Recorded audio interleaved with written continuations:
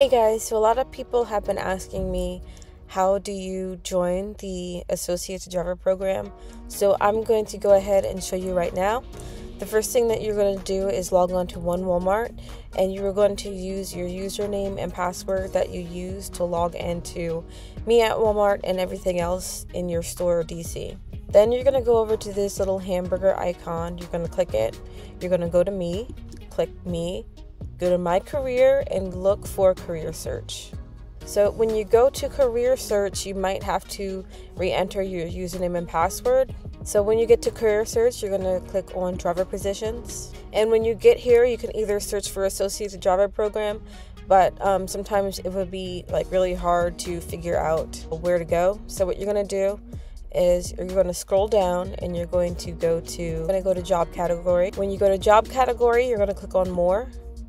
And then you are going to look for transportation. Transportation is here. So I already looked last night on my search for the Associated Driver program, and right now none are listed. And so they only post the Associated Driver program every month and a half. Now that the program is being more popular, they're going to start posting more often. I'm not sure when that's going to start, but I'm going to go ahead and show you guys what to look for in that. So I'm going to go to my applications since I already had applications with this, and I'm just going to click on Associated Driver Training. So when you're looking for Career Search, it'll be Truck Driver Trainee Associated Driver Program, and then it'll be the city and state you're in. I'm at the Pottsville location, so this is the Pottsville, Pennsylvania application that I previously did. And if you see Truck Driver Trainee, that is the Associated Driver program. Sometimes it won't have Associated Driver. Sometimes it won't have Truck Driver Trainee. It'll just be Associated Driver program. But it should look like this for the most part when you click on it. When you click on it, up here will be Apply and a couple other things, but you'll click Apply. So I applied November 13th, 2023. That was 5 months ago. And it normally takes a while to hear back from them. I heard back to get my interview, I believe, in January.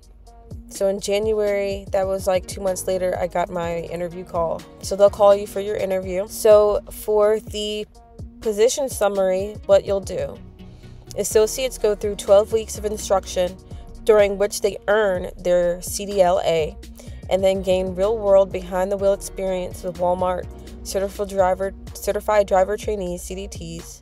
Once they successfully pass their final test, they graduate and are offered a Walmart private fleet driver position. After graduation, new drivers are assigned to their transportation offices. Think of these as the base of operations for a driver.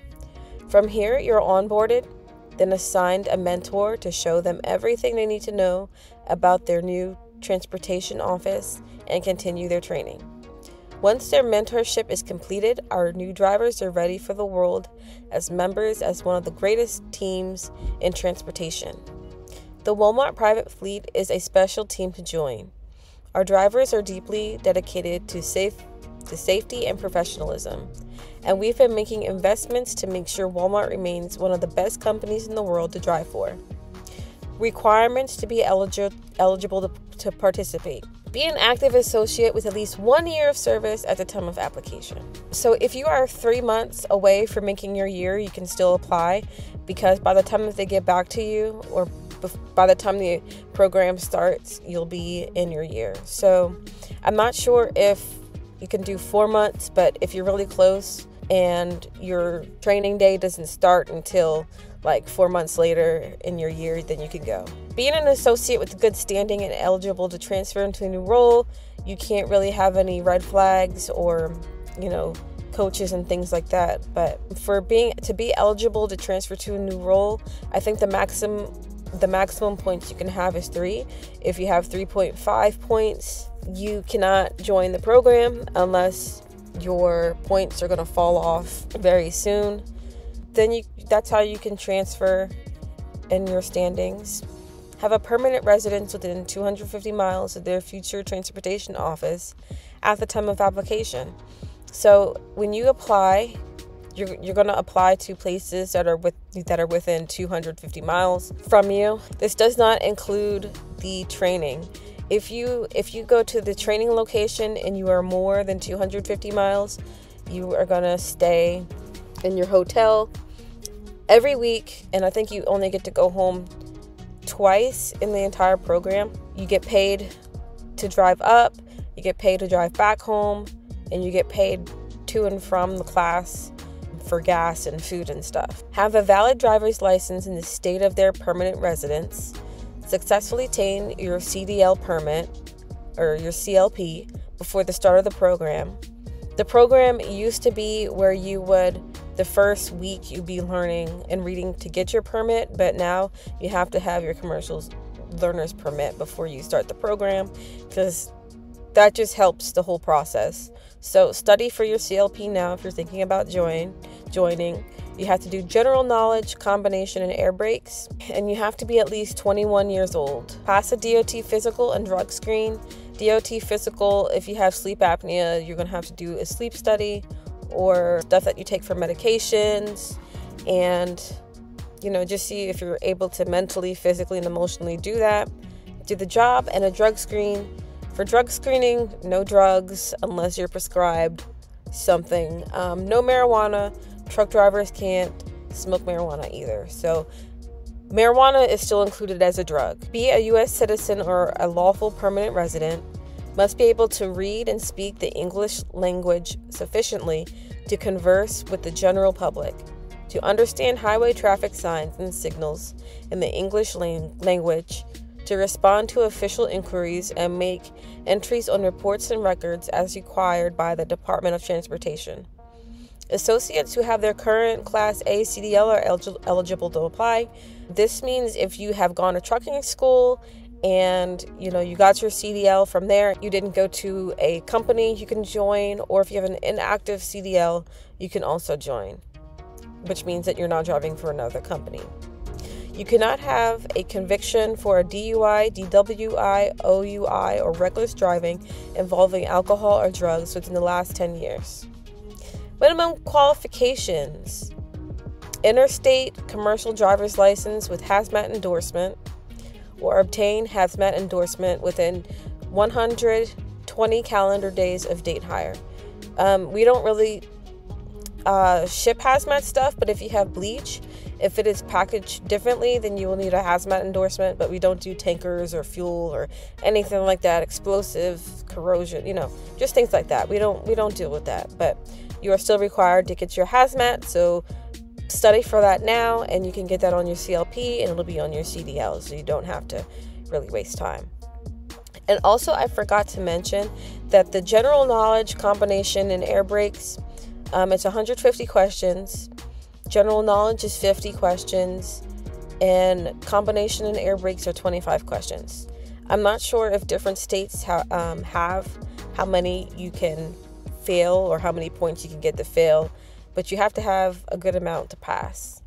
All right. No preventable accidents while operating a commercial motor vehicle in the last 3 years. No serious traffic violations while operating a commercial motor vehicle in the last 3 years. No more than 2 moving violations while operating a personal or commercial motor vehicle in the last 3 years. No preventable accident resulting in a fatality or catastrophe, injury in driving history. And then the preventability of any accidents will be determined by Walmart based on the ATA guidelines.